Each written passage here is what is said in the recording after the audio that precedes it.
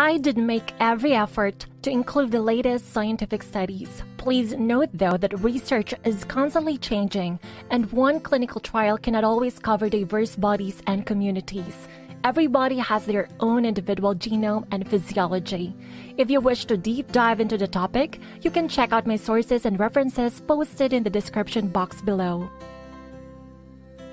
In this presentation, what is ashwagandha? At what age do men experience a decline in testosterone levels at the rate of 1% to 2% per annum? Does ashwagandha boost testosterone? What does science say? And what can you do if you already tried it all and followed many doctors and health gurus but nothing worked? Did you know that ashwagandha is used to treat snake bites and scorpion stings in India? A compound from ashwagandha inhibits cobra and viper venom in mouse and cell studies. Ashwagandha, scientific name Withania somnifera, is an adaptogenic plant in the nightshade family. It's commonly known as Indian winter cherry or Indian ginseng. Ashwagandha translates to smell of a horse, ashwa horse, and gandha smell, since the scent of its roots is similar to that of horse urine. In Ayurveda, the traditional system of medicine in India, ashwagandha is a rejuvenator and broad-spectrum tonic for various health conditions. According to a study published in July 2007, low serum testosterone levels in men are strongly associated with increased morbidity. It is estimated that males experience a decline in testosterone levels at a rate of 1%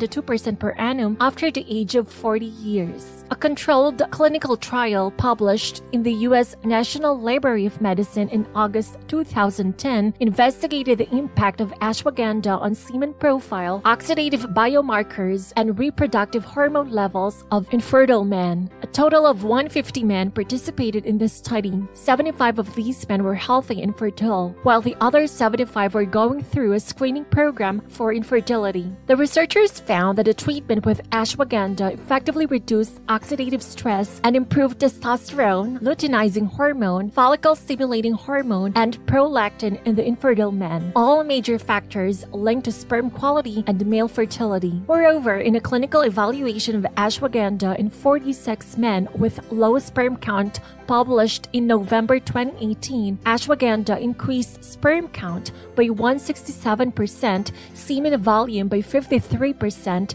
and sperm motility by 57%. By the way, before I continue, if you're new here, welcome. I'm Jera from the Philippines. I love learning about new things. Here on my channel, I share some information that I've learned from reading scientific journals and research articles that you may find interesting and are helpful. My favorite topics are related to health, skincare, personal development, dogs, and cats.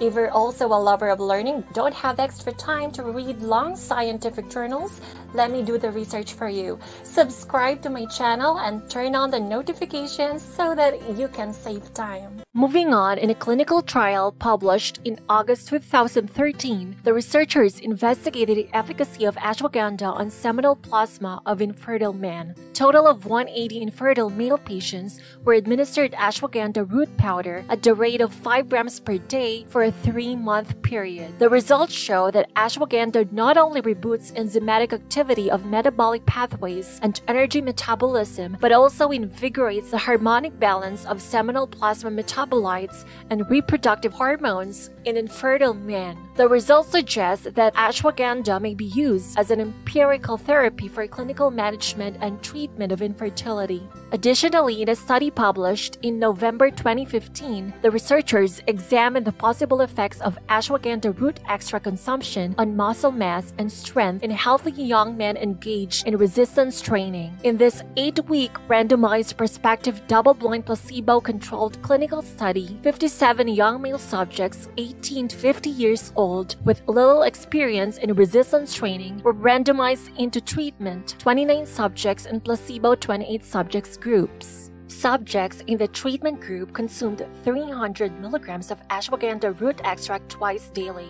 while the control group consumed starch placebos. Following baseline measurements, both groups of subjects underwent resistance training for 8 weeks, and measurements were repeated at the end of week 8. After 8 weeks, the group that took the ashwagandha supplement had a significantly larger average increase in testosterone levels, muscle size in the chest and arms, and a greater reduction in body fat percentage over the course of the study. The ashwagandha group also showed a greater increase in strength when performing bench press and leg extensions. Finally, in a randomized double-blind placebo-controlled crossover study published in March 2019, the researchers examined the hormonal and vitality effects of ashwagandha in aging overweight males.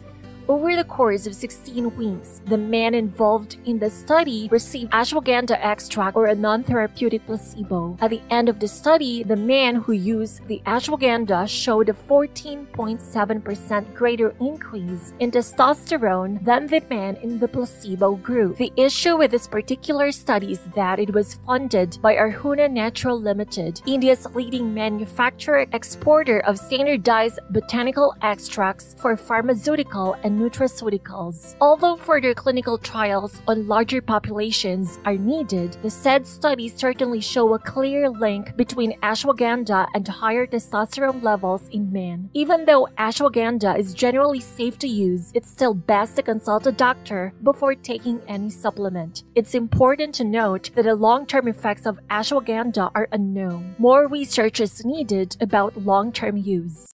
Remember that people respond differently to diets and supplements because everyone has a unique DNA.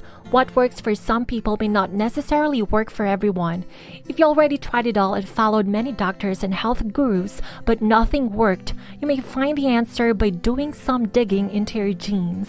If you want to get to the root cause of some of your health issues, the first step is to find your problem genes. Taking personalized supplements based on your DNA may also help, and Self-Decode can help you with that.